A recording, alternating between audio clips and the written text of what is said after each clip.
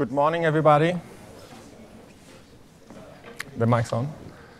Good morning, everybody. Welcome to the second day of the 8th ECB Annual Research Conference. My name is Simone Manganelli. I'm the head of the Financial Research Division. And in this early morning session, we're going to have two papers. Each paper is allocated 50 minutes, 25 for the presenter, 15 for the discussant, and 10 minutes for general discussion.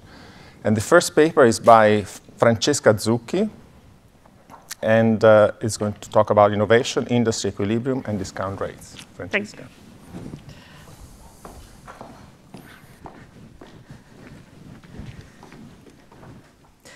All right. Thanks a lot, first of all, to the conference organizer for including the paper in this program. This is a joint work with Cecilia Bustamante at the University of Maryland, and I'm at the ECB, so I should start by saying that the views expressed are our own. OK, so two basic facts motivate this paper. The first is the standard tenant in corporate finance, that discount rate affect corporate decision. And the literature has gone one step further over the past decades and has realized that they don't just affect corporate decision, but also affect aggregate outcome. For instance, it has been found that fluctuation in the aggregate risk premium are key drivers of IPO waves, of merger and buyout activity, or more recently has been found by several papers that fluctuation in the aggregate risk premium are key drivers of the dynamics of employment and unemployment. The second fact is that R&D is a very long-term investment. So R&D, first of all, has become increasingly important in the economy we live in because it has become an innovation-driven economy, as emphasized by many papers, and also as emphasized by Deutsche Carolin's tools. Listed firms are engaging over time more in R&D than in CapEx. And a distinctive feature of R&D as opposed to physical investment is that it has a very long gestation period. So the firm will have to invest for a number of years without seeing any result and without even seeing whether there will be a result at some point. And overall, the outcome is very uncertain. So this prolonged period of investment may never see a success. OK, so then our key question, putting these two basic facts together, is how do discount rates indeed affect R&D? The basic answer that we find in the corporate finance textbook is that higher discount rate penalize future cash flow and therefore should discourage long-term investments, such as investment in R&D. However, what we want to say in this paper is that a firm's R&D decision actually largely depend on the competitive environment in which the firm operates, so on rival R&D decision, which in turn are also affected by discount rates. So let me give you some motivating evidence behind this industry equilibrium view. So this chart that I'm zooming in shows you the relation between the firm-level R&D and the aggregate risk premium. And it shows you a positive correlation, which we wouldn't expect, as I said, from the standard corporate finance textbook intuition.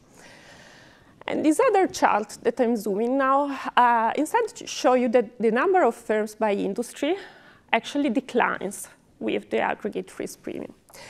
So in this paper, we really want to take this industry equilibrium perspective and try to rationalize this motivating evidence. In fact, we show that in industry equilibrium, actually, higher discount rates are not necessarily detrimental to R&D. And therefore, we challenge this conventional wisdom of a negative effect of higher discount rate on R&D. And we show that this happens through a composition effect. In fact, discount rates affect both the composition and the nature of R&D. In particular, higher discount rate prevent entry, so have a negative effect on the extensive innovation margin, but then have a positive effect on the intensive innovation margin. And therefore, overall, the effect is ambiguous, so it can actually increase overall at the aggregate industry level. We also show that discount rate also affected the nature of R&D, and therefore, we find that actually can lead a firm to to invest in the more path-breaking type of innovation. And lastly, we acknowledge in the model that in recent years, incumbents have more and more acquired entrants over time rather than innovating house. And even when accommodating this style aspect that has been observed, we continue to see this composition effect. And in addition, we find an additional validation for our theory because we find that higher discount rates reduce the probability of entrants being acquired.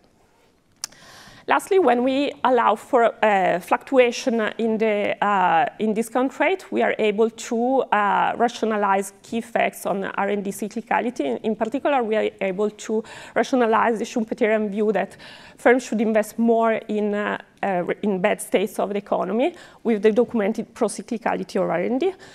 And we overall derive some asset pricing implication. In particular, we find that lower entry in bad state of the economy actually edges incumbents against higher discount rate. So let me skip the related literature in the interest of time and let me jump into the model.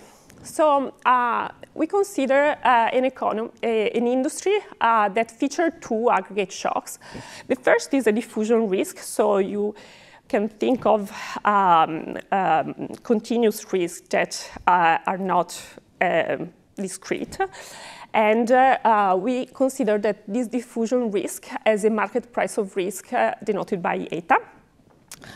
And then there's a jump risk that describes discrete changes in the state of the economy, which is reported by this second term here.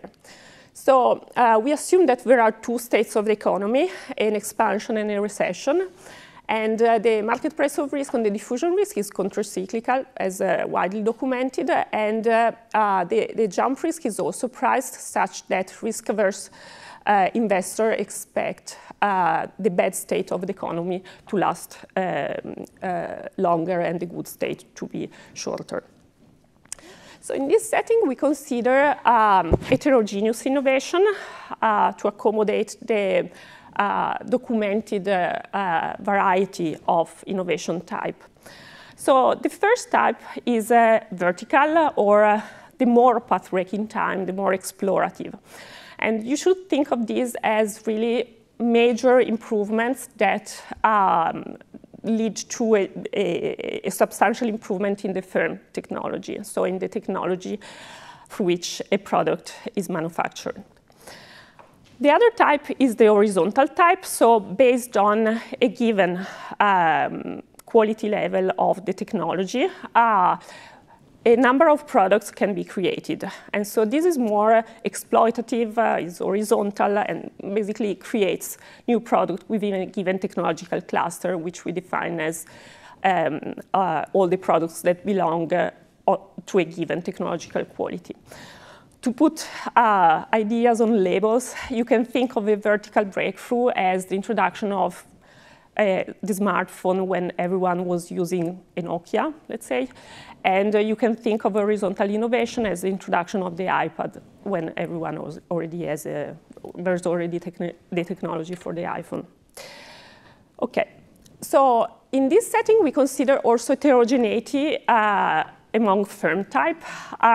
So in particular, we consider an initiator, which should be seen as the industry leader. So is the latest firm that has launched a technological breakthrough, and therefore produces a bunch of products that are based on this technological level, and also continues to invest in innovation.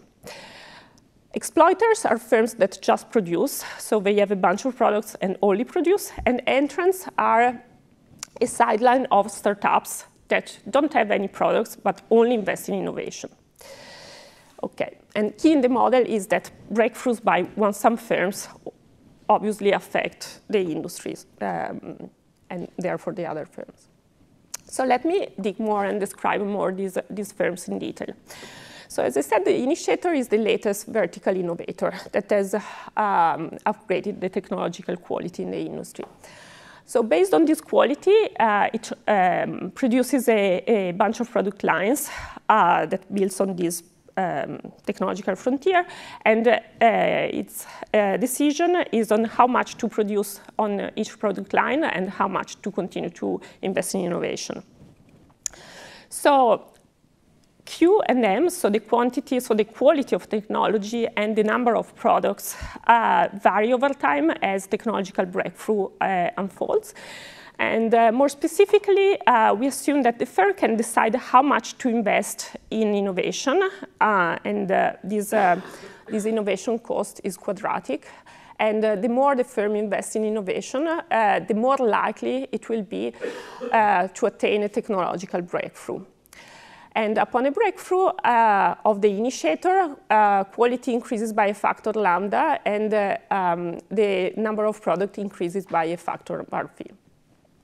So the initiator cash flow are therefore given by the net revenues in all the product lines, net of the innovation cost, and the firm is exposed to a cash flow shock that is imperfectly correlated with the aggregate shock.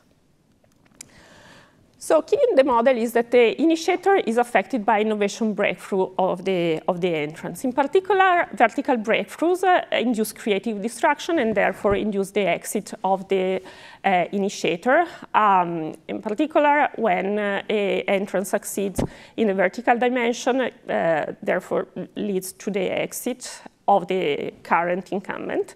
And this exit is costly because the initiator recovers just a fraction alpha of its value. And in turn, horizontal breakthroughs are not that dramatic, so they only lead to partial displacement. In other words, they lead to profit erosion. So the successful entrance creates a mass of product that partly overlap with the existing product of the initiator, and therefore this leads to a reduction in the product line and the revenues of the initiator. So let me describe the entrant now, that are the startups of the industry. So the entrants can decide to invest either in the vertical and horizontal dimension. So the modeling of innovation is exactly as for the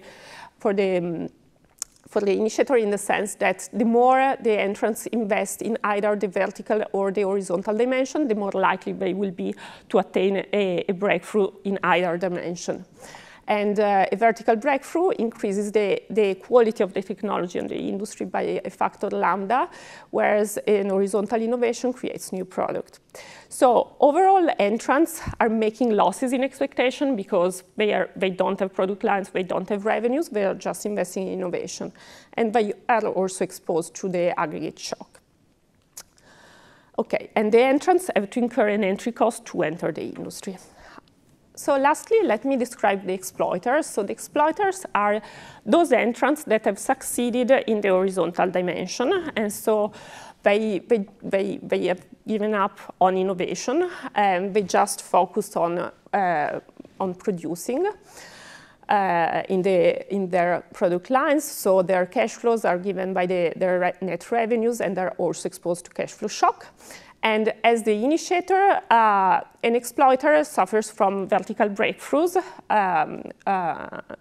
and in this case, vertical breakthrough either by the initiator or by the entrance, in which case the exploiter exit, or horizontal breakthroughs, in which they just lose some products. So we focused on an industry equilibrium in which all the firms maximize value, and the mass of entrants satisfies the free entry condition.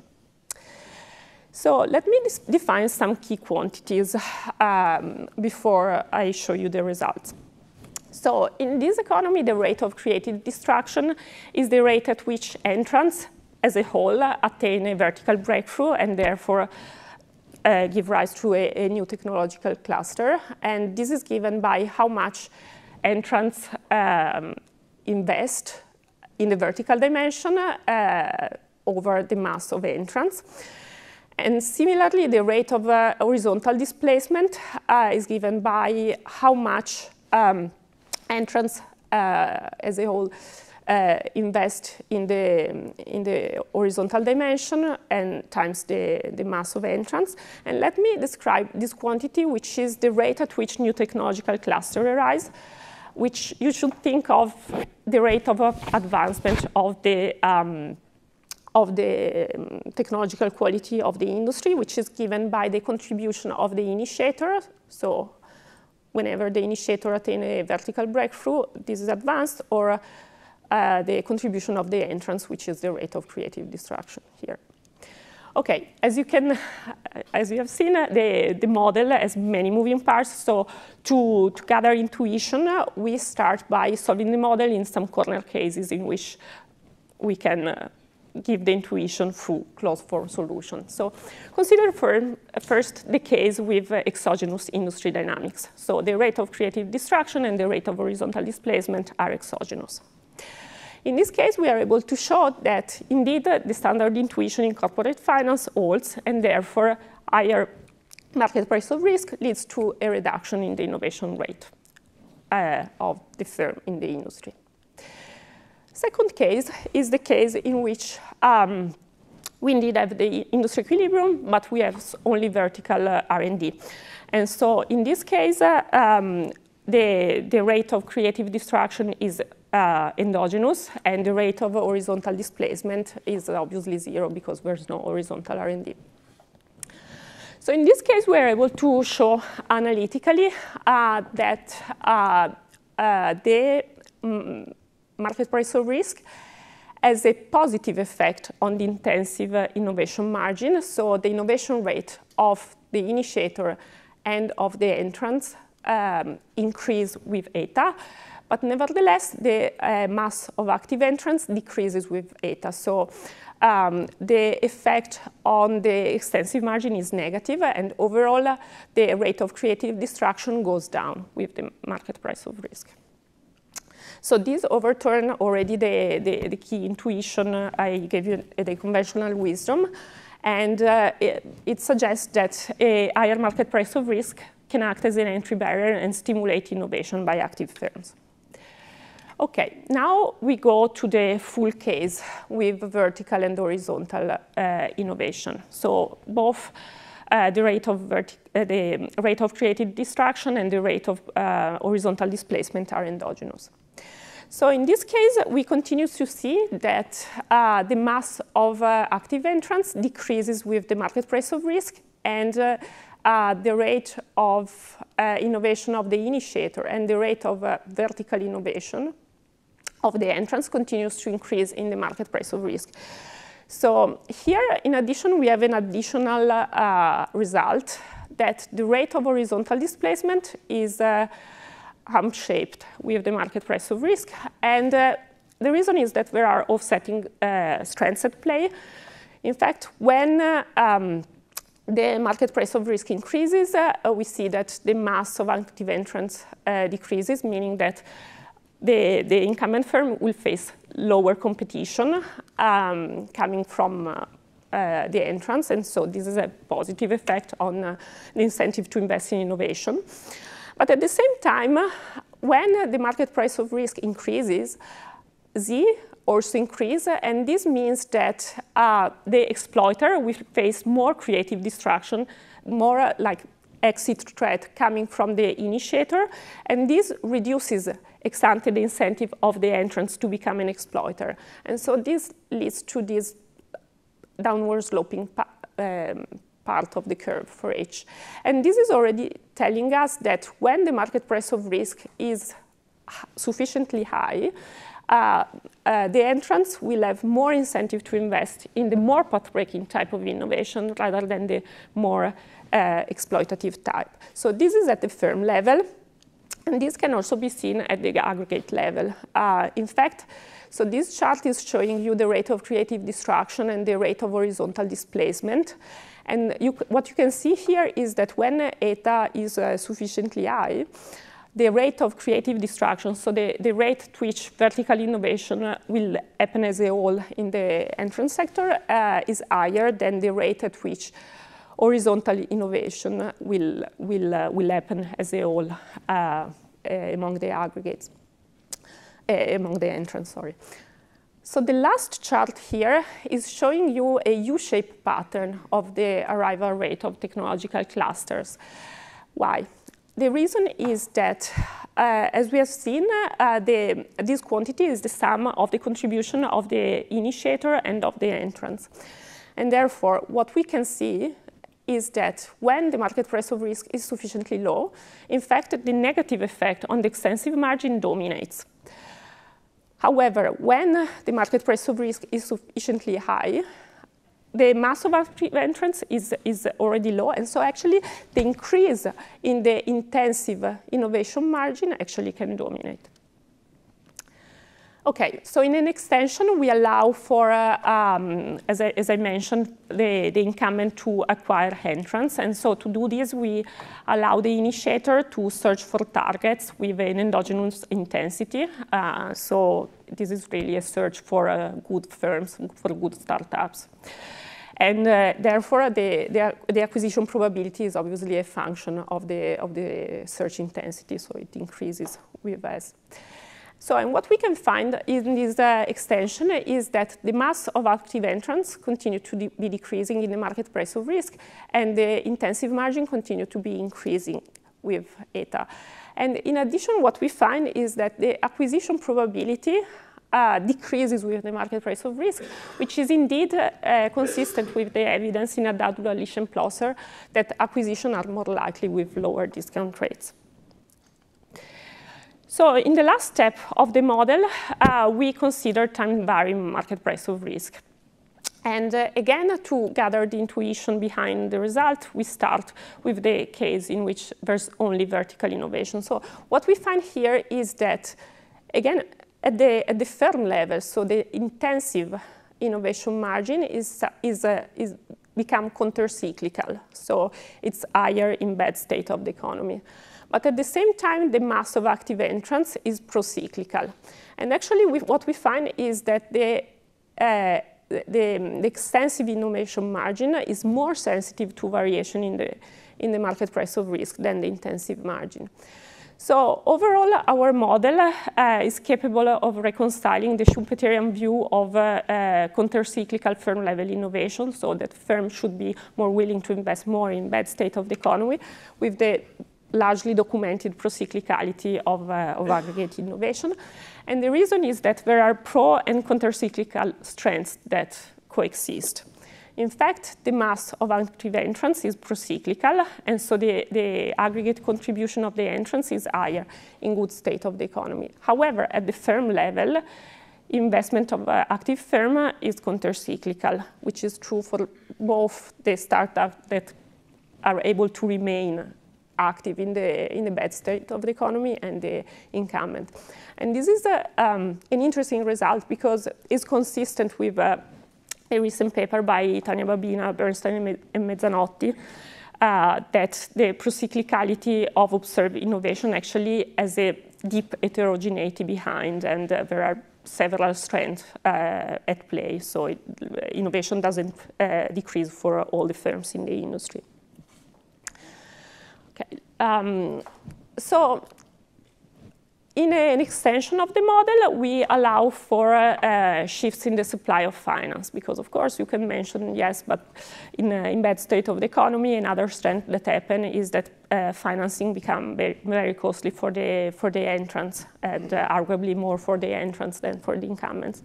And so we allow for this into the model as a robustness, and what we do is we allow the entry cost to include a financial component that in fact increases in the bad state of the economy, and so all our baseline results are confirmed and are actually quantitatively stronger. So the extensive margin effect become even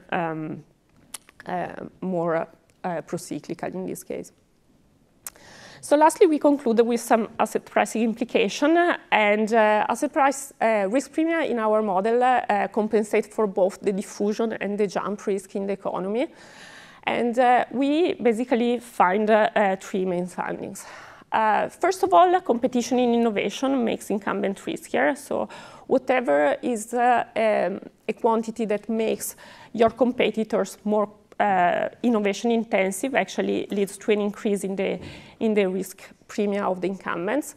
However, the risk premium of the incumbent can reduce if the firm manages to invest more in innovation. And lastly, what we find is that the extensive innovation margin can edge the incumbents against the otherwise negative effect of increases in the risk premium in the bad state of the economy. So let me just conclude, given that I'm running out of time. So in this paper, we challenge the conventional wisdom that discount rates have a negative effect of innovation, and the key message is that to really gauge the impact, one has to take into account the industry aspect, because firms don't operate in a vacuum but are largely affected by what happens and what are the decisions of other firms. Thank you. Thank you, Francesca. The discussant is Nicolas Serrano-Velarde from Bocconi University. You have 15 minutes.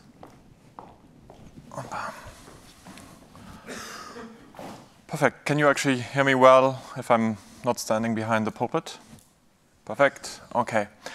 First of all, let me thank the conference organizers for putting together this absolutely amazing program. It's an absolute pleasure to be invited to discuss Francesca and Cecilia's paper entitled Innovation, Industry Equilibrium, and Discount Rates.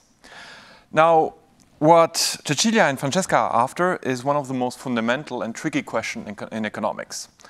It's what should be the delicate balance between competition and innovation, between rents and incentives. And this is really one of the transversal questions in economics, because you can think about infrastructure investment, patent protection, or drug pricing. This trade-off is everywhere. In fact, one of the latest examples is in the US with the Biden Inflation Reduction Act, which has an impact on the way that pharmaceutical companies can basically price their drugs. And the pharmaceutical sector was basically kind of making it very clear that these new pricing rules would negatively affect their incentives to innovate. Okay? So a fundamental question. A fundamental question which has also received a fresh new perspective in the last couple of years. I'm not going to absolutely make any justice to all of the great papers that have been coming out. I'm just going to kind of focus on two of them here. One of them is by Ufuk Akşigit and Sina Ates in the Journal of Political Economy.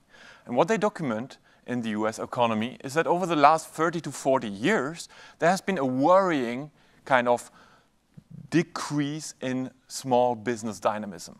Okay? And what they document both empirically and theoretically is that actually what happens is that there is a widening between market leaders and followers, the best versus the rest. They examine different factors that could kind of explain this kind of secular decline. And they conclude that a declining knowledge diffusion within the American economy is a very potent source of this. Similarly, we have Liu Mian and Sufi, which in the Econometrica paper in 2022 look at the similar pattern of kind of decrease in competition and slowing productivity growth, and argue that one of the important trends to understand at the same time is the secular decline in interest rates. Very simple intuition. It's that the secular decline in interest rate will have a disproportionate effect on market leaders, which will basically exacerbate and kind of worsen competition. Okay? So again, this is interesting to understand where Cecilia and Francesca's paper is going to kind of place itself. And one of the interesting aspects is that these papers have really looked at long-term trends. And what Cecilia and Francesca are proposing is to say, hey, we actually also need to think about the market risk premium. Okay? The market risk premium is, for all corporate finance classes, like one of the most important quantities because it is the common component of a firm's discount factor. And Corporate Finance 101 tells you, you do your NPV calculation, and the higher is the discount factor, the lower are your incentives to invest. Now, what is interesting is that they kind of reproduce and argue, yes, there is a direct effect of this discount factor, which kind of worsens R&D investment, but you should not stop there. You need to go from this very narrow view to a more kind of macro view to some extent, in which you take into account the effect of this increase in the discount factor on entry rates into the economy. Okay? So the idea is that this market risk premium discourages entry, and by doing this, you basically lower the propensity of market stealing. What does it mean? It means that as an incumbent that invests into R&D, you're going to kind of be happy because your R&D investment is less likely to depreciate. It's less likely to disappear because someone just kind of innovated on top of you. Okay? Now, the key question that I find is fascinating to kind of go after here is why in their setting the indirect effect coming from the competition channel dominates the direct effect. And that is going to kind of structure my discussion. So I will not repeat what Francesca fantastically outlined. I would just like to underline this is an amazingly impressive exercise.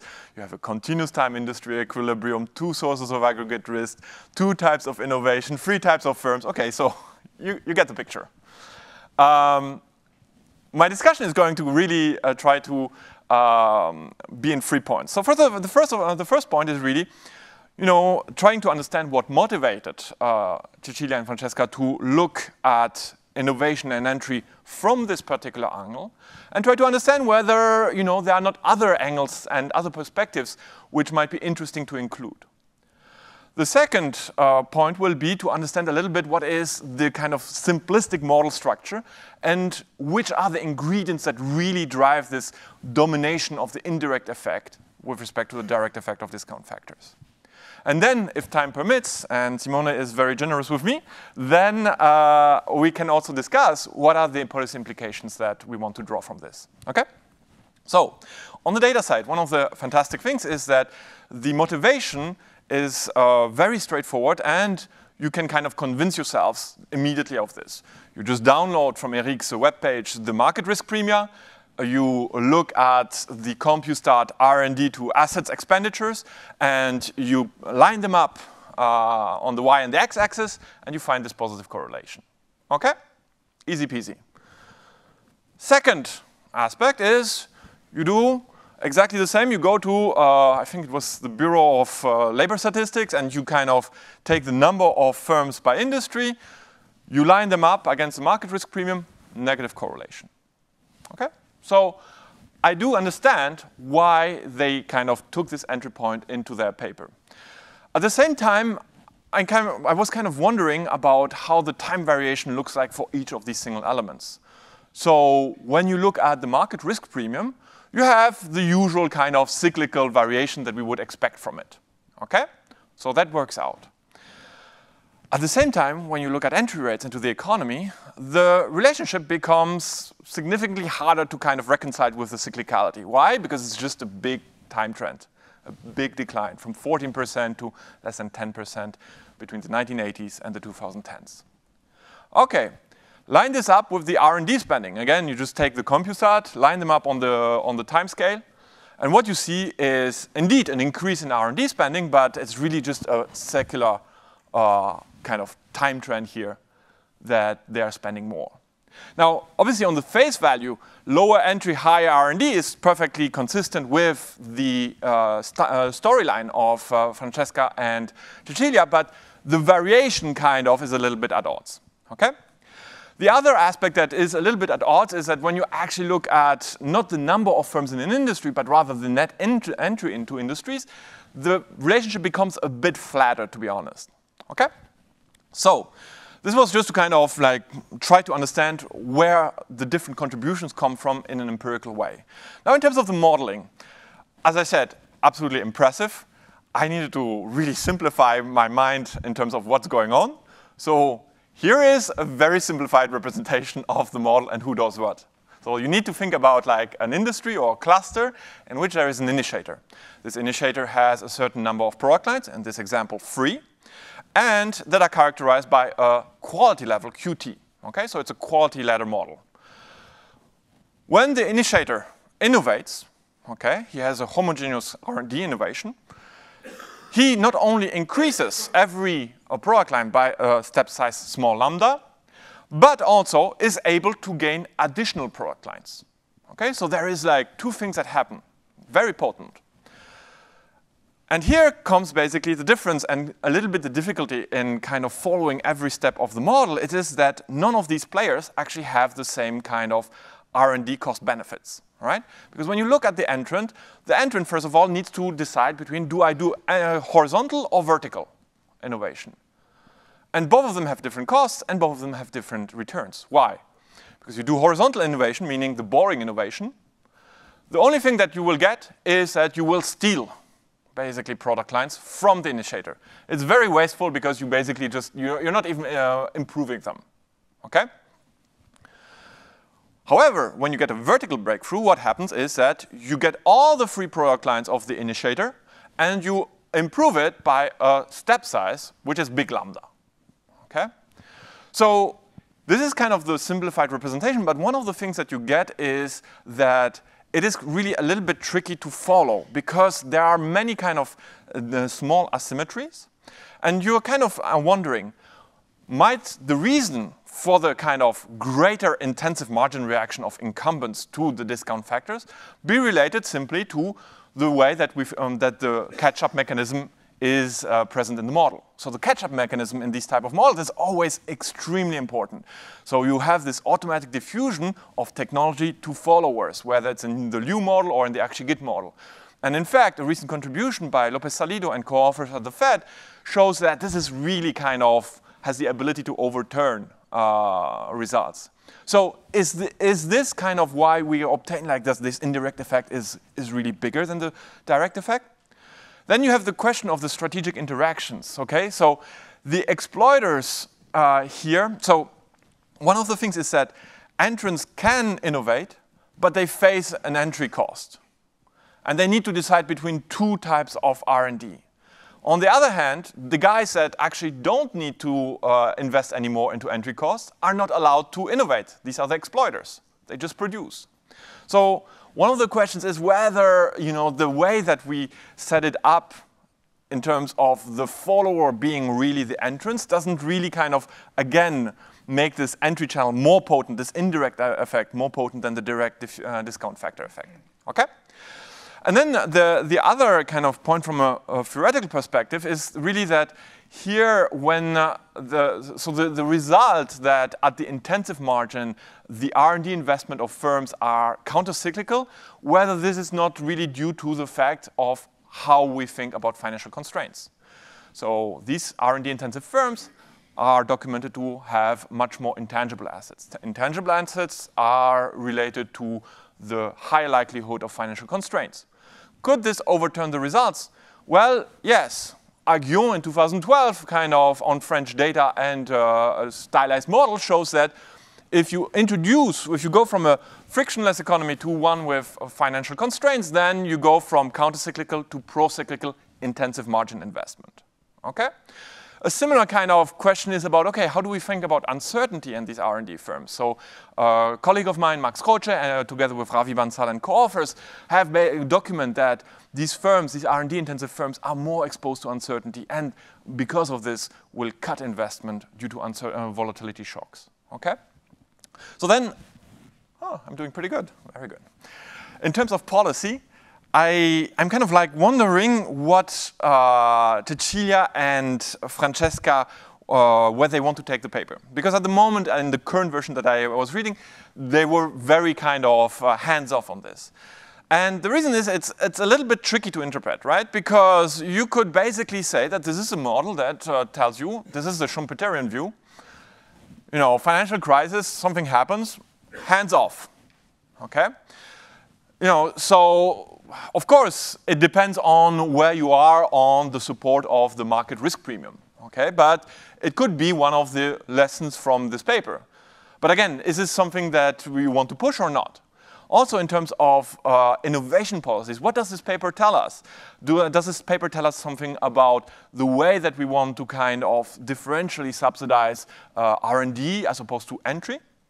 And in the case that we decide to subsidize R&D, one of the extreme challenges is to address the heterogeneity, because here in this model, horizontal R&D is totally wasteful.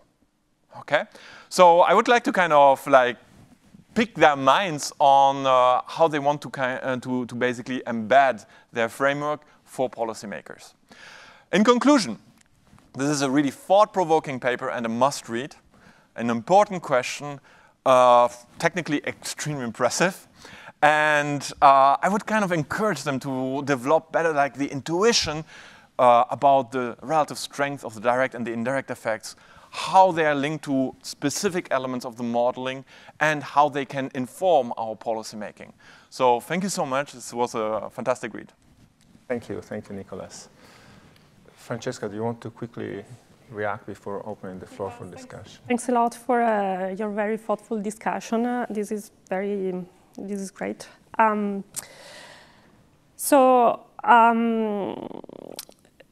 So you're right that I mean, our evidence is just motivating, so it's not a proper, full-fledged empirical investigation, and we are aware of all these papers that try to explain these several trends, like these secular trends over the past several decades. So let's say we acknowledge that on an empirical level there are several trends that have driven like this increase in R&D and the decline in the number of firms. But let's say we don't try to explain like this trend as in the Liu, Mian, and Sufi paper, for instance, although it would be interesting. So we discussed this in the past, but we thought maybe it's just for a subsequent paper. In terms of the mechanism, actually in the original version of the paper that we, like the very first version, the initiator were both investing in, so were separately investing in the vertical and the horizontal dimension, exactly as the entrants were doing. And the feeling was, even from comments we were getting, were that there were too many innovations, and so we should simplify and we should take advantage of the idea that incumbents are actually very knowledgeable already of the industry, and so whenever they can do a vertical innovation, they already have in mind how they can apply this, like this technology as to produce different products, and hence the way we frame the version you read. So in that sense, like even if we allow for this aspect, the results are still there actually. So it doesn't hamper. So one thing, given that you raised Liu, Mian, and Sufi, so I'd say the main difference compared to Liu, Mian, and Sufi is that they indeed take this model from the Aguillon literature, in which there's just a duopoly of firms, and so the two firms can just be either like at the same level or leader and follower. So they don't allow for fresh entry, which we think it's a main difference that should be taken into account. The role of financial constraints, yes. So as I showed, like financial constraints have a disproportionately stronger effect of entrants vis-a-vis incumbents. So the way we thought about including financial constraints is really just to put them on the entrance side and normalize them to 0 for the incumbents. But of course, you could do them, put financial constraints for the incumbents as well. But like the important aspect would be that like it's the gap between the two that matters, and so still the incumbents would have an advantage because they have pledgeable income as opposed to the entrants that they do not. Policy, yes, we don't take a stand on this. You're right about the U-shaped pattern that puts, it implies that a one-size-fits-all approach wouldn't work, because in fact, at the aggregate level, you have this U-shape. I mean, I guess one perspective you could take is how monetary policy can affect discount rates. The reason why we don't take this approach is that in the data, the volatility of the aggregate risk premium is order of magnitude higher than the risk-free rate. And so that's why we think more about the market price of risk as opposed to the interest rate. But yes, I mean, it's definitely food for thought, and we will definitely think harder about this. So thanks a lot. Thank you. Question from the floor?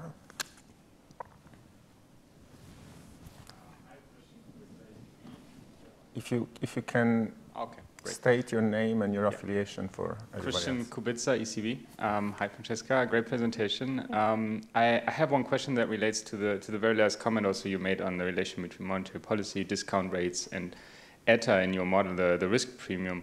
How I understand your model is that variation in the discount rate, the risk premium, is also very tightly linked to variation in volatility overall. So when the risk premium increases, it also means that volatility increases. And so I'm just wondering whether the effect that you're observing, the comparative statics with respect to the risk premium, are driven by the fact that the discount rate changes or by the fact that volatility changes. Because I guess there's many nonlinearities in the model, so we would expect that firms also react to changes in volatility. And so the question is really what is the channel here, and would, even if you have an exogenous change in discount rate, for example, due to a change in the risk-free rate opposed to a change in the volatility, would that have similar effects, or would we expect different effects? Because here an important channel is that the risk premium is linked to volatility. Thanks. Thank you. Thank you for the comment. So actually, we take two separate parameters. So one is for volatility and one is for the market price of risk. So we make an exercise in which the risk premium is endogenous, but in the baseline, actually, to have things clean and clear, we take it as exogenous. And so the volatility is one thing, and the market price of risk is separate. So.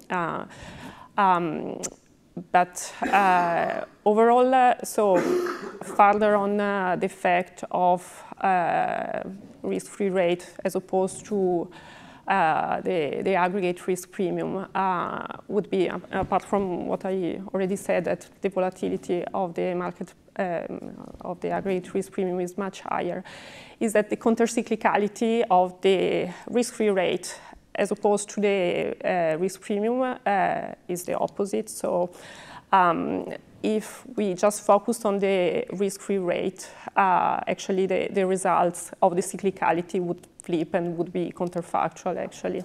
So that's why, I mean, in the aggregate, you should see that, in fact, the cyclicality of the risk premium dominates anyway. So, yeah. Other points? Yes, Luke. Yeah, thanks, Francesca. Also a great discussion. Luke Raven, ECB. So, what are the implications in your model for firm size distribution? Does it also move with the discount rate? It wasn't clear because I guess all these innovators start with the same mass, but I couldn't. Yes. So yeah, so it's something that we don't investigate actually in the paper, but like you should see that firms actually become bigger when the market price of risk increases because of these like effects that is driven by the lower competition and the greater incentive to invest in innovation. And at the same time, you should see that the competition, in fact, decreases. But it's a point that we want to probably develop further. That is not currently, but it's an interesting point. Sorry, I left out the second part, because the reason I'm asking, this sounds a little bit like coming at it from a completely different angle, is that there's been a huge shift since Lucas wrote about firm size distributions in the US. We're trying to understand where it's coming from, and there is this wave of papers you refer to, like the leaders, the laggards, and all that. And so I think it will be really interesting, especially for the innovators, to see what happens to the distribution of the firm size, if it's somewhat consistent with what you see in the data, because you may have an interesting story there. Yes, but that would go again like in the direction of like explaining the secular trends. That the problem is that relying on the market risk premium to explain the secular trend, as Nicolas showed you very convincingly, it varies a lot over time. So I guess our story is on top of the secular trends that happen for whatever reason. So this moving distribution, like there's this additional, like, if you like, effect of the market risk premium that moves these things at higher frequency, if you like. Thank you, Francesca and Nicolas.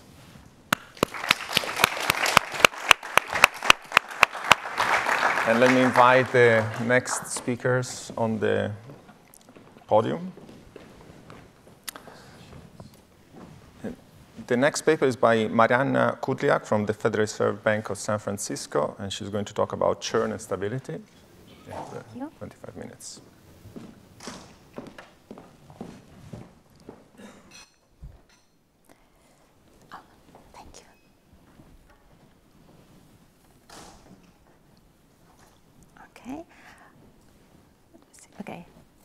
Good morning. It's a great pleasure to be here. It's an excellent program, and thank you to the organizers for putting our paper on the program.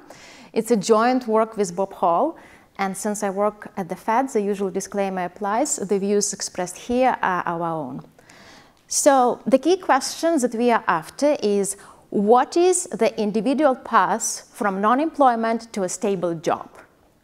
And more generally, how can we rationalize the observed transitions among labor market activities in the data?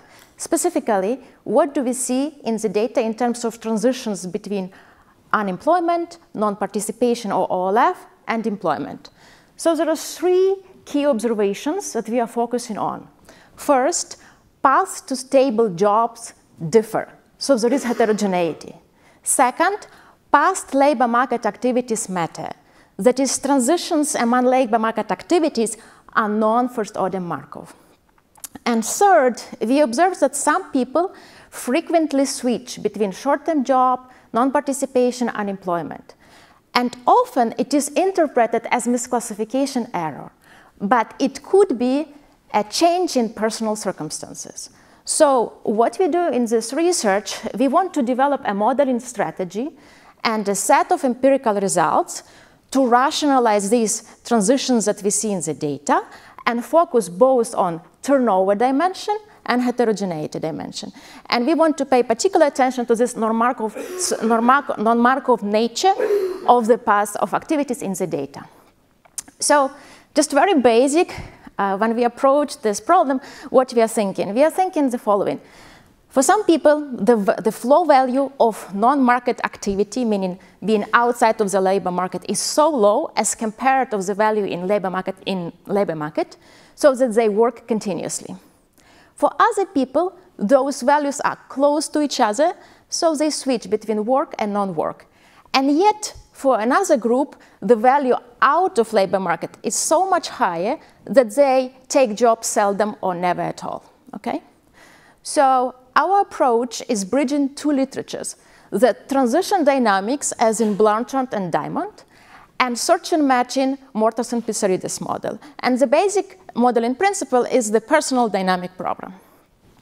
Just to give you an idea of what we find that the data can be described as a mixture of 5 individual types in terms of labor market dynamics. And there will be 2 types that I stably in one activity, and there will be 3 types that are mover types. That is, they are in different activities at different times.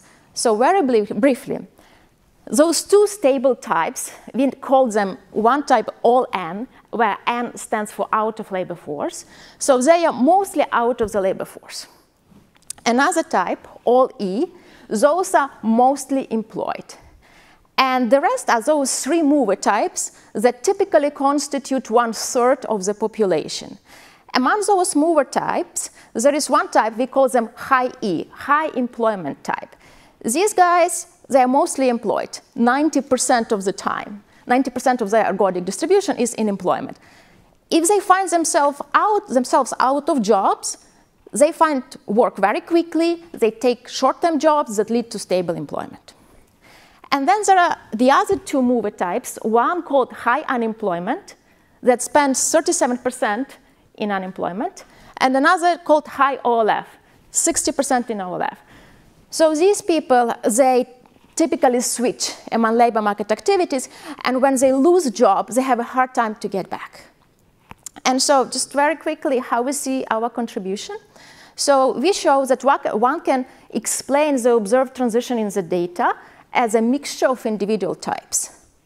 The second is that we find that unemployment is heavily concentrated in a segment of a labor market. Third, this frequent switching among labor market activity typically signals low employment type. And finally, we say that we can rationalize these observed labor market dynamics in terms of structural model of labor choice. So very quickly about the data. The data that we use is a current population survey, so we probably all know what it is. So what exactly from that data use? We will be using individual panels. So in the data, you have 4 months on an individual, then 8 months they are not interviewed, and then another 4 months. So basically, you have 16 months of the data, but essentially 8 months with a gap in between. So the specific data that we will be using is the activity as recorded by the CPS, employment, out of labor force, meaning no job and no search, and unemployment. And we will denote them E and U. So in each month, there are 3 activities, 8 months, 3 to the power 8 possible paths. So we construct that distribution, and we focus on something what we call normal times, 2013, 2017, okay? We do this separately for women, 25, 54-year-old, and separately for men. And later, not in this presentation, we also focus by education and so on. And so essentially, this is how our data moments look like. We have 6,561 paths, and each has a probability attached.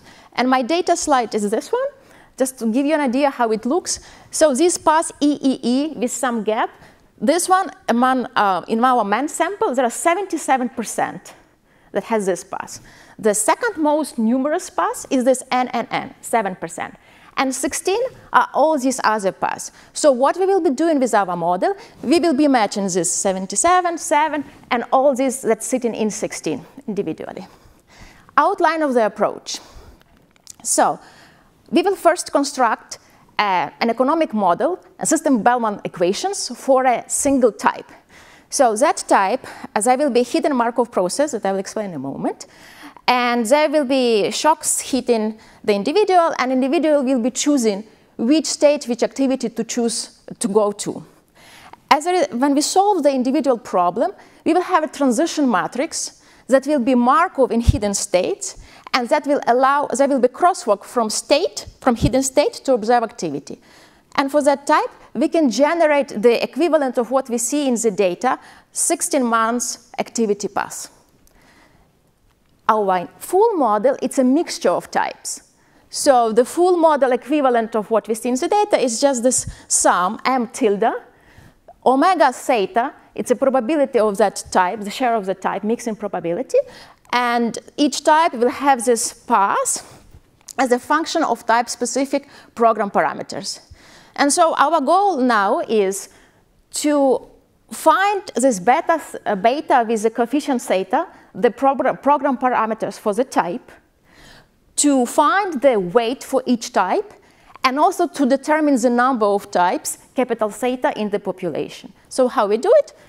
Basically, we do methods, matching moments exercise. In our case, it will be maximum likelihood. Okay.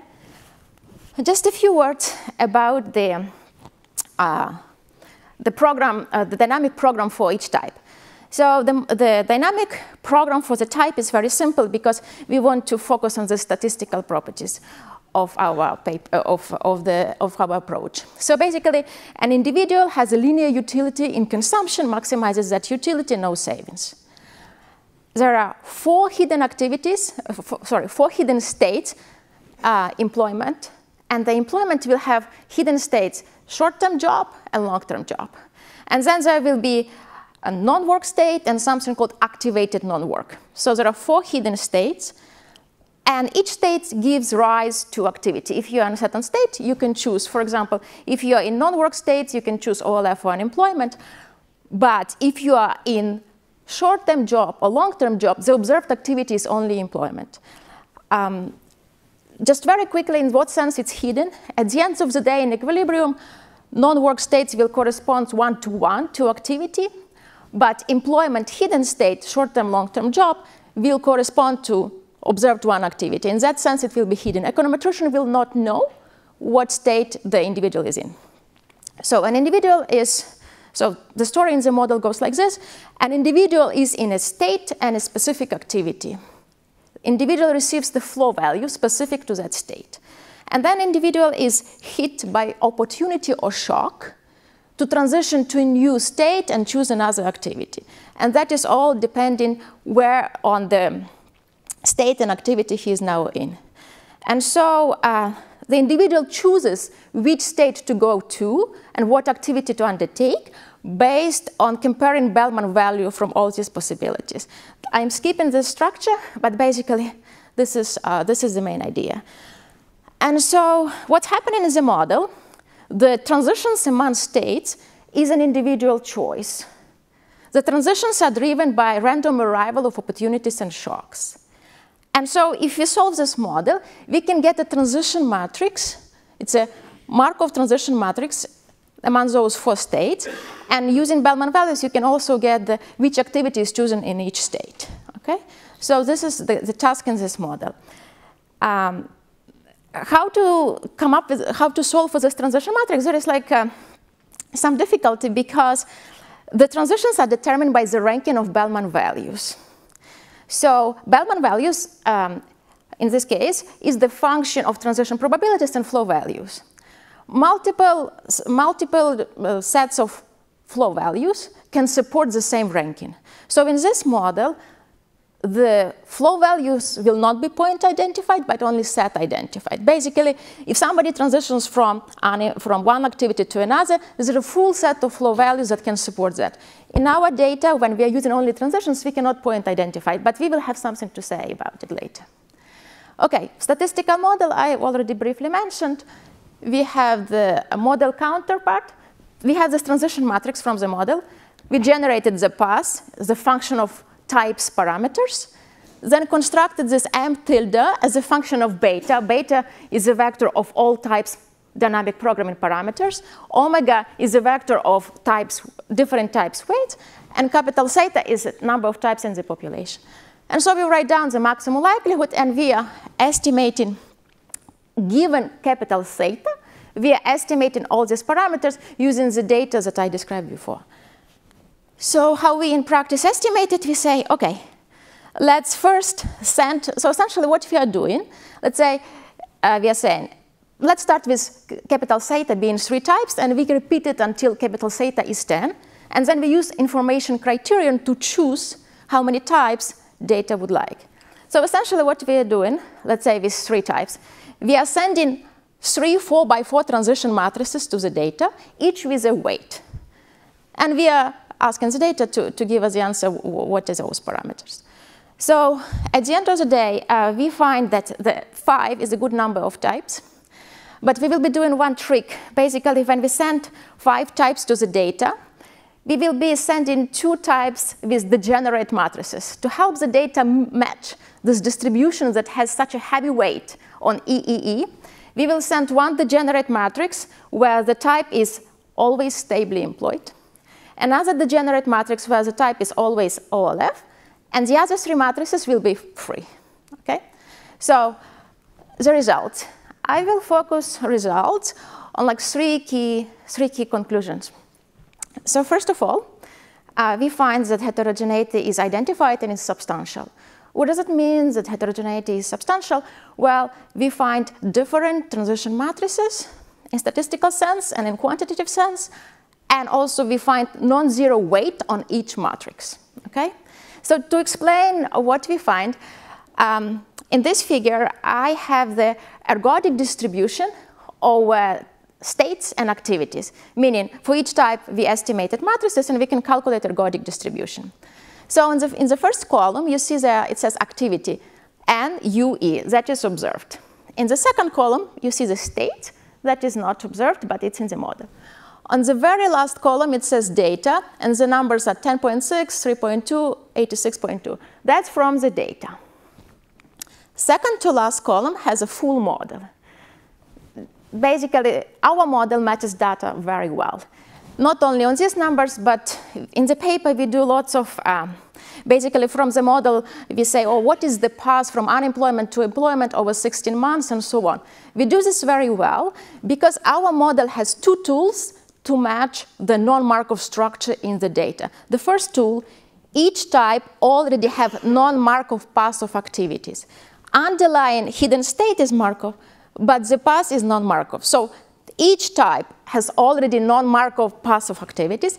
On top of it, we have a mixture of types. So we are doing very well in terms of matching aggregate data. Now, what do we learn from the model? So there are 5 types. Let's look at this. It's called all N type 1. By construction, the matrix is degenerate, so they are spending all their time in out-of-labor force.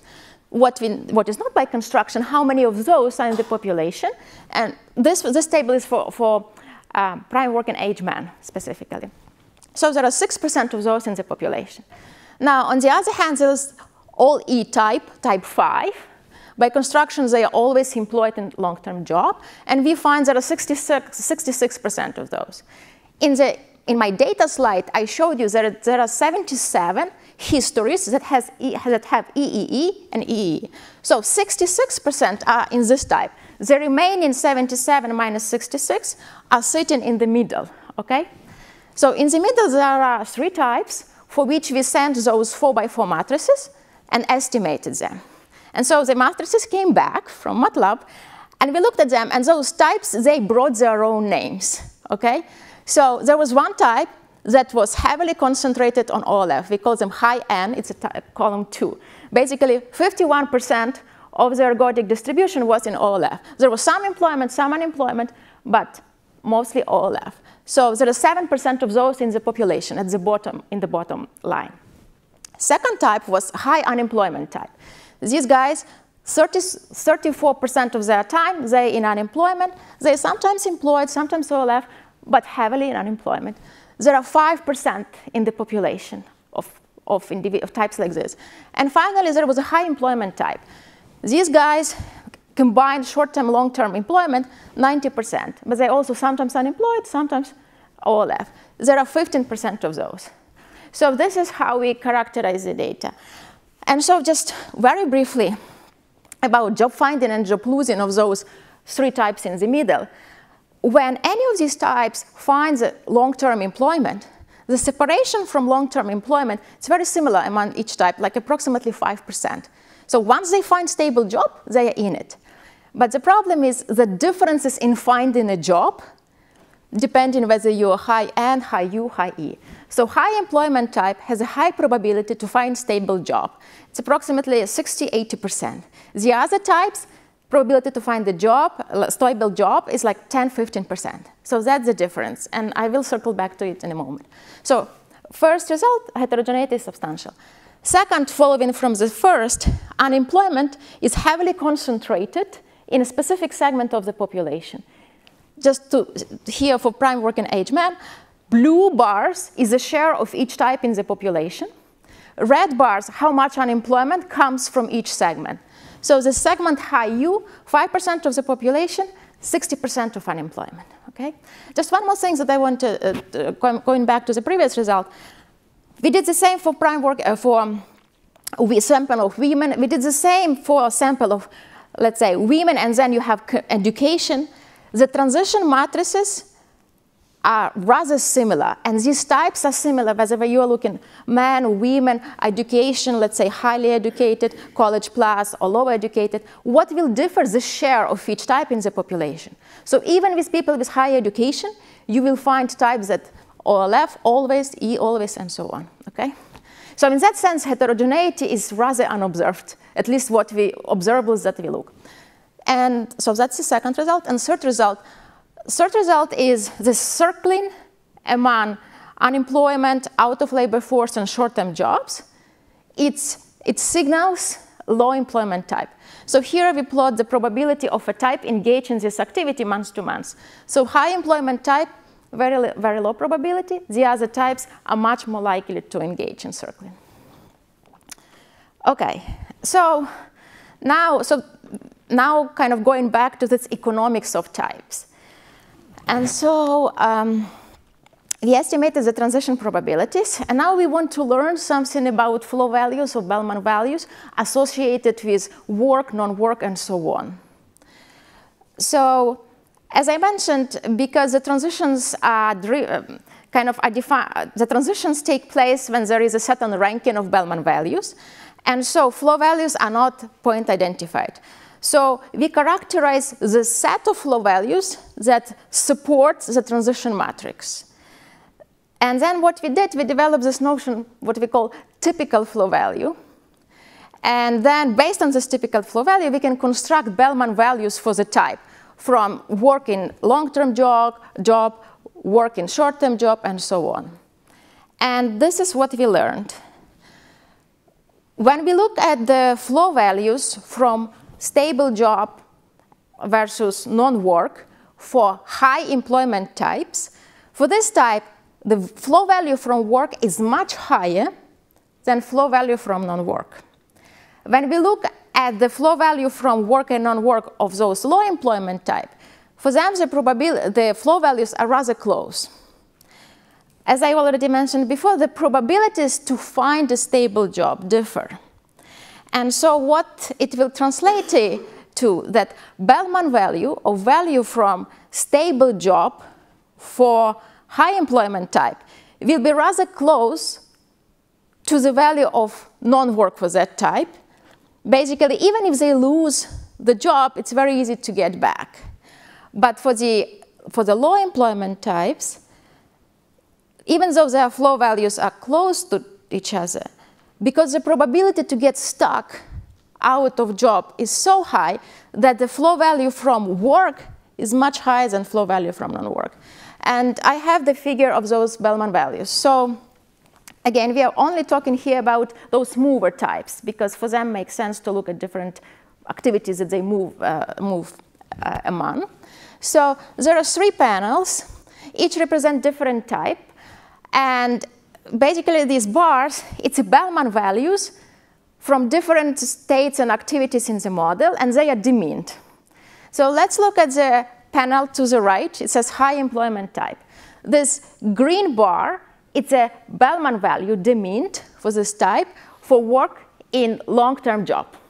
All these other bars are value from working from unemployment, from short-term job, and there is some off-equilibrium activity going on that I don't want to take more. We can read about this in the paper. But basically, for high employment type, the green bar is rather close to the, so green bar is positive for each group. So value from work in stable job is better than value from all these other activities. But for high employment type, the green bar is rather close to those other bars. For high unemployment type or for high OLF type, the value from work, the green bar, is much better than value from non-work. And so in that sense, the life of these guys, high N or high U, is much riskier as compared to this high employment type. Okay, so to conclude, our model makes sense of 16 months of spans of labor market activity observed in the CPS. we find that heterogeneity is substantial. Unemployment is heavily concentrated in a specific segment of the population. Frequent circling signals low employment types. And we find that high employment types have much higher flow value from work than non-work as compared to low employment type. But their values from work and non-work are much closer together than for low employment types. Thank you. Thank you, Marianna. The discussant is Jane Olmstead-Rumsey from the London School of Economics.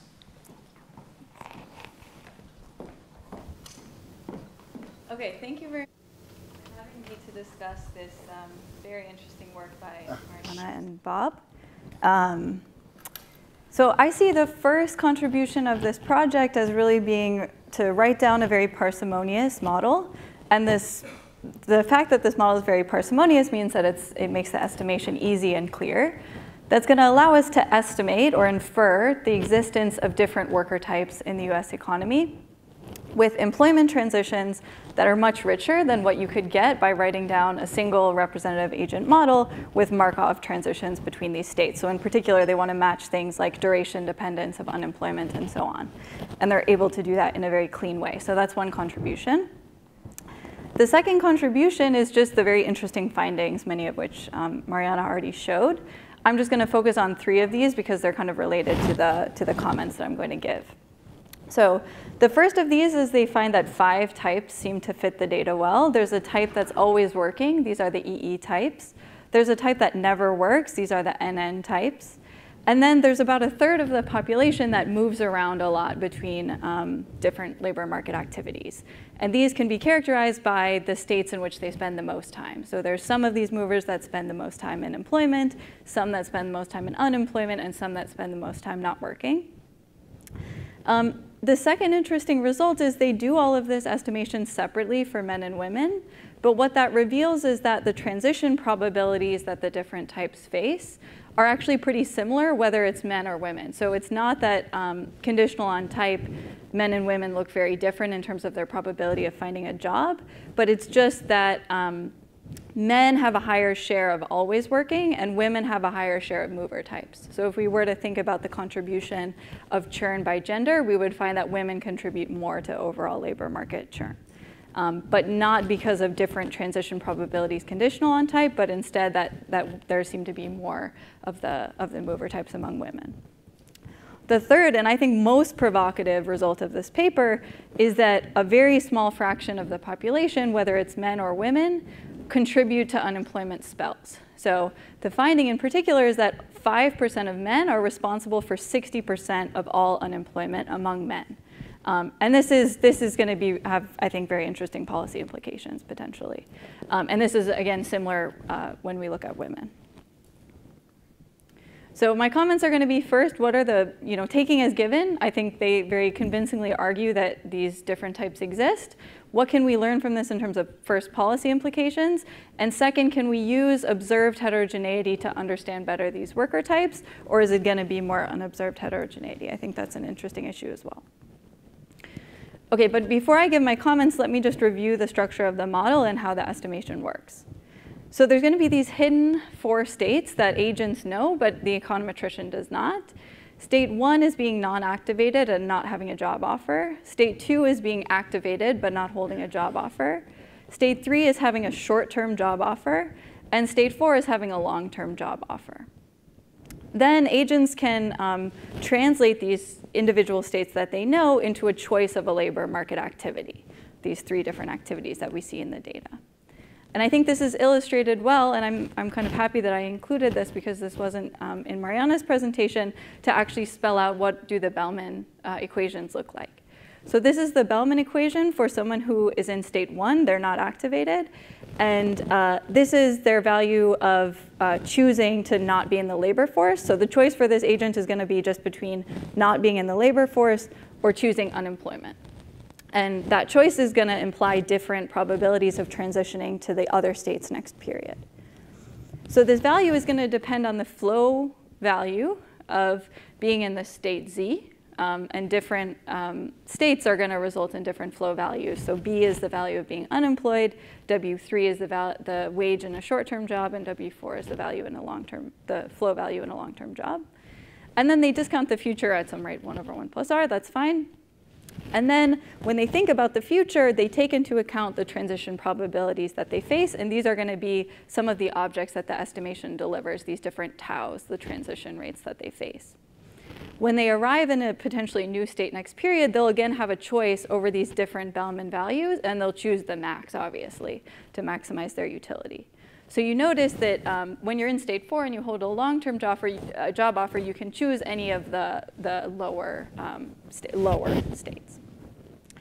The estimation is going to rely on the fact that you can partition these Bellman equations into different rankings, and only rankings where, for example, a long-term job, working in a long-term job is ranked above not working, would you observe someone transition from not working to then taking a long-term job. This is all kind of addressing the problem that as an econometrician, we don't know the opportunity set of these people.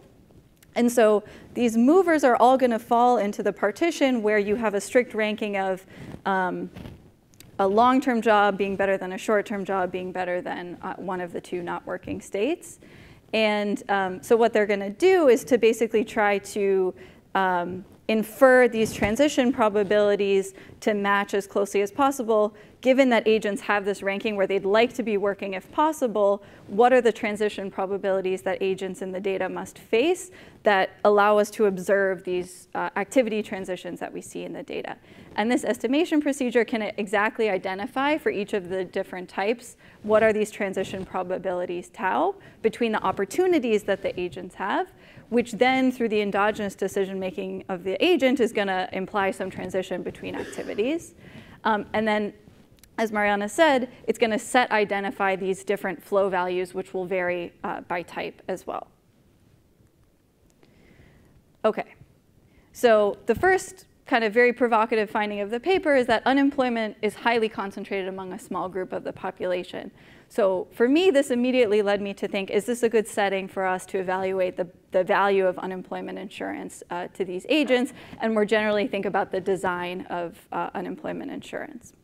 So one thing that I think is important to recognize about the findings is that the value of these mover types, in particular the high U and high N types, fluctuates a lot as they move from not having a job to having a job. So their lifetime value fluctuates a lot over their life cycle. In kind of standard macro models, we think that agents are very averse to this type of fluctuation because of risk aversion in their preferences. But you notice that there's no risk aversion here in the estimation procedure.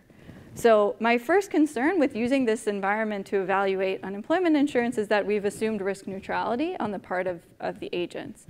My sense is that if you change the Bellman equations to incorporate risk aversion, that would affect the estimation of the taus and the flow values. But I'm interested to hear Marianna's reaction to that.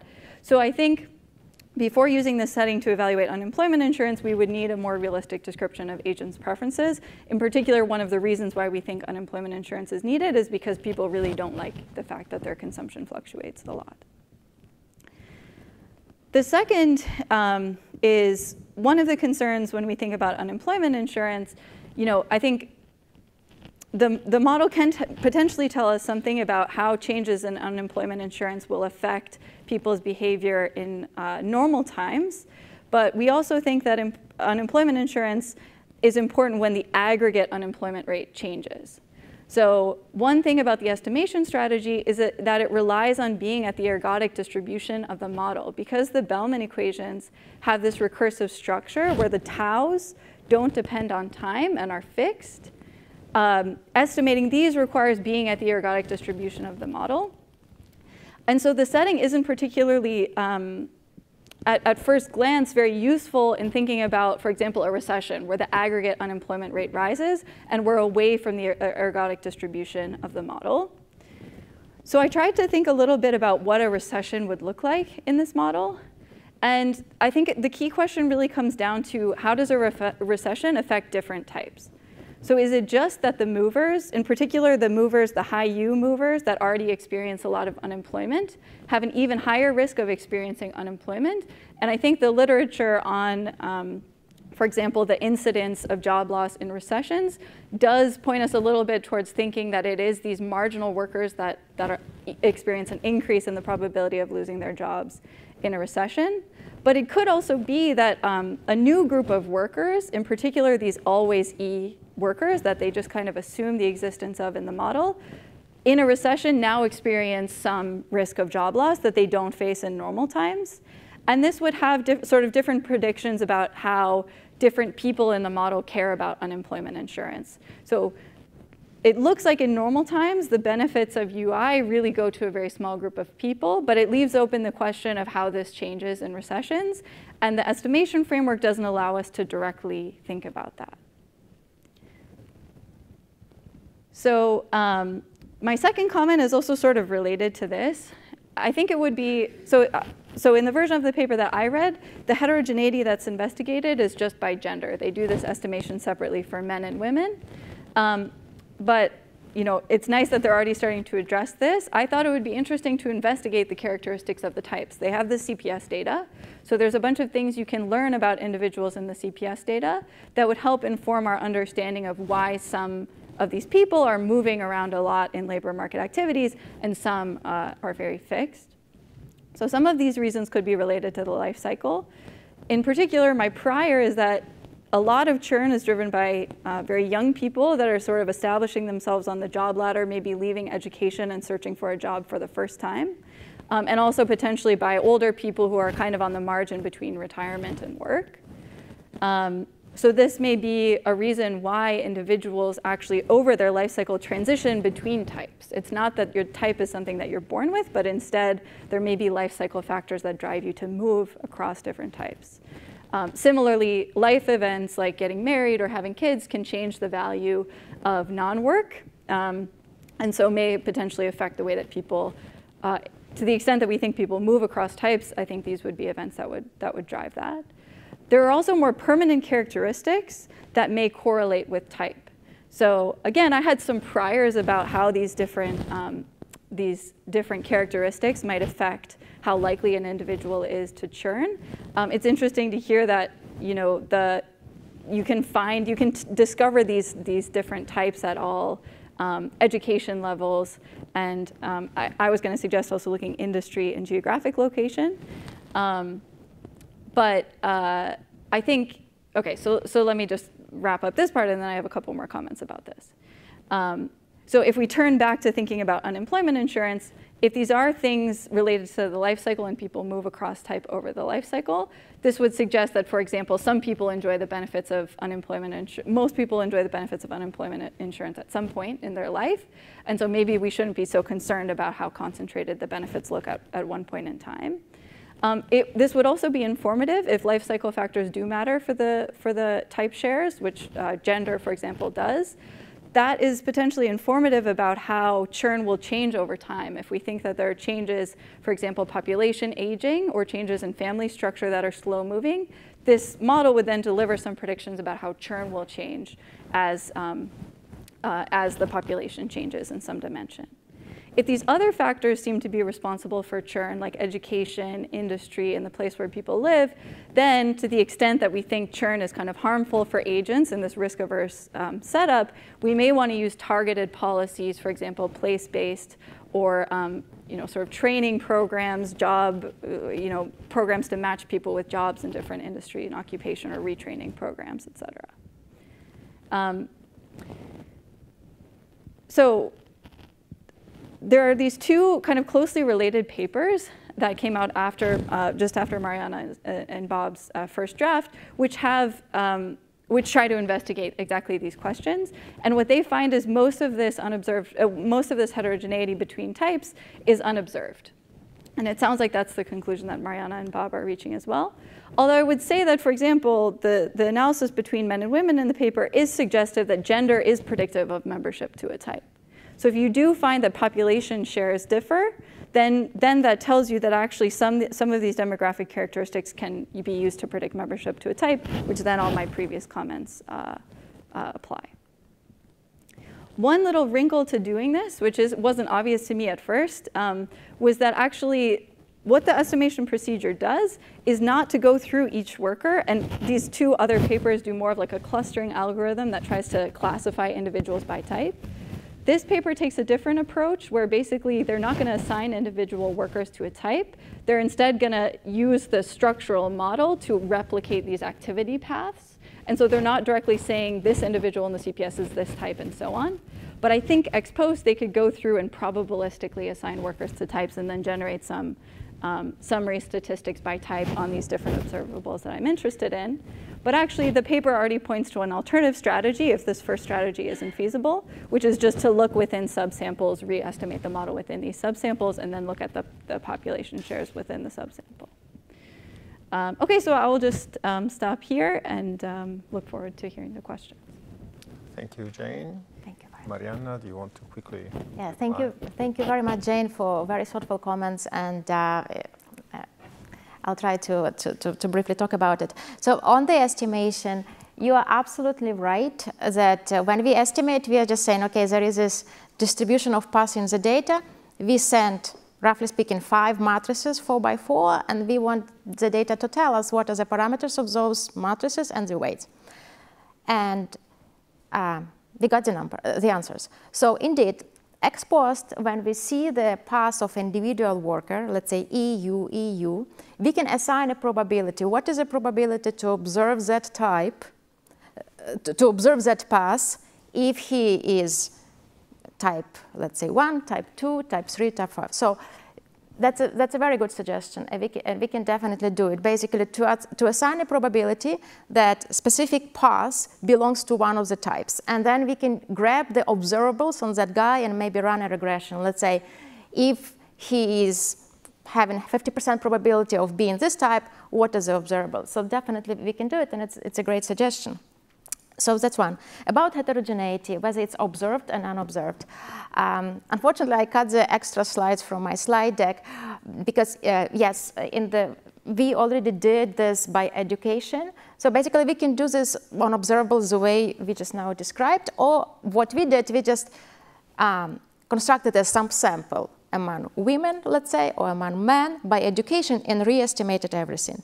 And so far, we see that, again, the shares among subsamples differ, but the transition matrices and these types that are either heavily in OLF or heavily on U, the transition probabilities are quite similar. So more work we can do here to kind of talk about observed heterogeneity, but it looks like a lot of that is not described by our observables like gender, age, education. So roughly speaking, there are some people that you can never catch them, you can never see them unemployed. That doesn't mean they don't lose jobs, but before they lose a job, they already have another lined up. And that would be the EEE type. They just like don't want to be in unemployment. They already line up a job. So that's about heterogeneity. Now you mentioned about us identifying the type from ergodic distribution.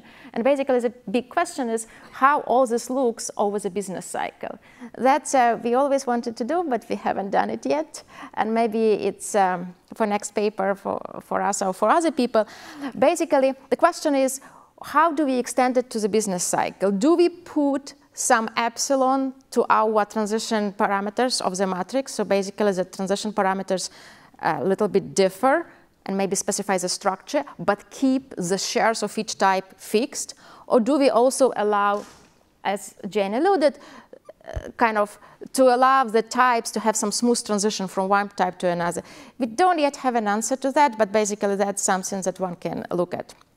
And finally, to your first question about unemployment insurance policies, we are very well aware that basically more work can be done, should be done to advise on unemployment insurance. So that's why we don't do policy advice. Here in this paper, we characterize the data. But in terms of risk averse versus risk neutrality in the model, I don't think that if we introduce risk aversion in our Bellman values, that will alter results much, because at the end of the day, we identified the ranking of Bellman values and transitions. So as long as this utility from consumption is, so basically, at the end of the day, we'll be identifying transition rates. And so I am not sure that the risk aversion will lead to different results in terms of transition matrices. But you're right. So how we don't write formally the advice about unemployment insurance, but we do think that these guys who switch among labor market activities, they probably have the riskier life, and probably they are most likely can benefit from unemployment insurance. But more work needs to be done in that direction. Thank you. Thank you. Question from the floor?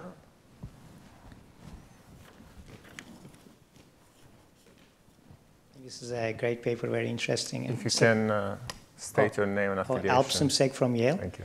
And this is a comment inspired by the discussants, which I found very helpful. If you observe the past employment, unemployment spells of someone, your model suggests that you can pretty accurately assign them to types. I mean, if someone is has in the past moved in and out of unemployment, would be most likely or like U-type, mover type. So in that sense, here unobserved types can be observed if you include the past spells of employment, unemployment. And that suggests, you could do targeted labor market policies if you include that data, if you sort of keep track of past spells. So in that sense, I think this analysis could be very useful for labor market policy going forward.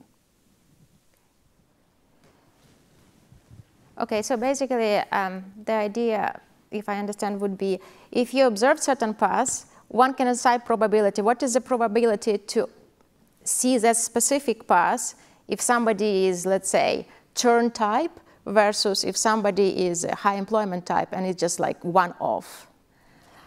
I need to think more in terms of any moral hazard issues, but yeah, the path reveals the types, is what we see.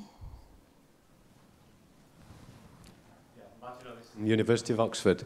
There's something I'm not quite understanding about this claim about unemployment being concentrated amongst types, so maybe you can help me. So imagine if you just did a snapshot at any one time of status. You'd have some people who'd be employed, some people would be unemployed, and some people would be out of the labour market. And you would, of course, by definition, say that unemployment is concentrated amongst the people who are unemployed.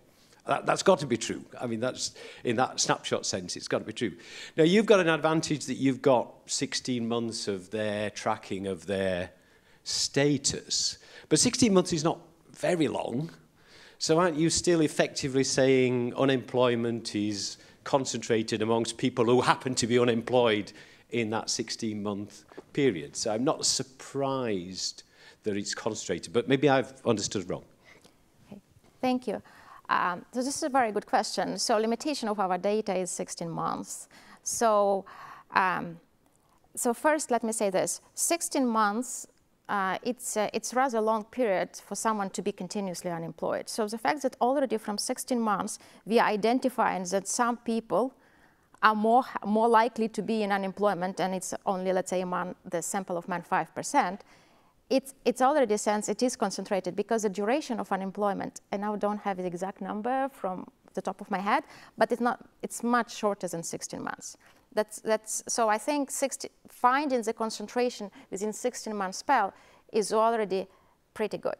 But what you are going to, I think, and that is very useful, basically it would be nice to look at the long panel where we see individual over 20, 40 years and see what's happening.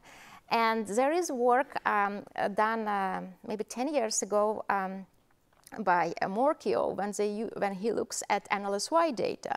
And he finds that when NLSY allows you to, it's like almost through the entire life cycle. And basically, I don't exactly remember the numbers, but 10% of most unemployment comes from 10% of individuals. So, but you're right, it would be nice to work with longer panels, and that would be something for future work.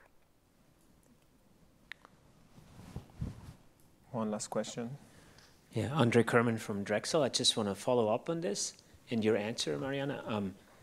You know, the unemployment part is interesting, but you could just also be more broad and say, who are the people who are not employed, right? And or move in and out, is it always the same? And if you make it broader, then you could use, for instance, the LEHD, because there you have a much longer panel, right? I think the I agree with you that the duration of unemployment is relatively short in the United States, and so you can make you can have some confidence that about your statements. But it would be interesting, for instance, to look with the LEHD, for instance. Thank you, Andrea. Great presentation. Yeah. Thank you, Andrea. So this is very useful. Yes, LHD is a longer panel, but it doesn't allow distinguishing between unemployment and out of labor force. So we'll be using, will be losing that dimension. And actually, one of the papers that Jane cited, Manzio, Wixer, and Gregory, they are using that data, but different statistical approach, clustering algorithm to identify types. Yes, so that data has a longer panel, which is useful, missing one of the dimensions, search versus non-search.